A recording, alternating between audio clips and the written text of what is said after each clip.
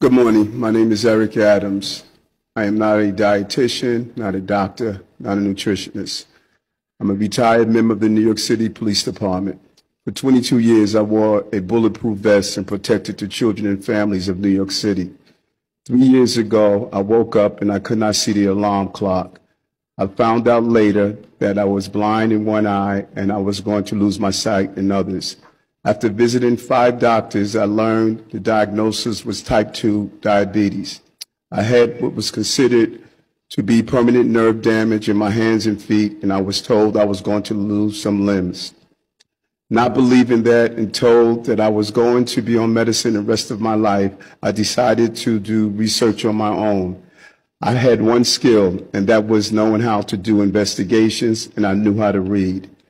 I learned from organizations such as PCRM that there was a way not only to live with chronic disease, but to reverse chronic disease. After 3 weeks of going on a whole food, plant-based diet, my eyesight returned. 3 months after, my A1C went from a 17 to a 5.7. The nerve damage in my hands and feet went away.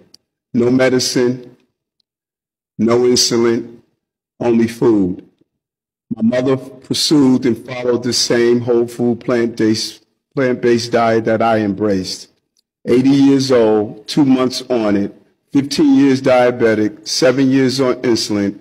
Mother is now off her insulin and has reversed her diabetes as well. She was taking 9 medicines during that time, and she's now off those 9 medicines. The real drug dealers are not those who are wearing baggy blue jeans on our corners. I've learned they're the pharmaceutical companies that have our parents addicted to drugs. Each time I try to reverse this condition, I'm told about the guidelines that you give. I represent 2.6 million people. New York City has followed me, and now we no longer serve processed meat in our schools.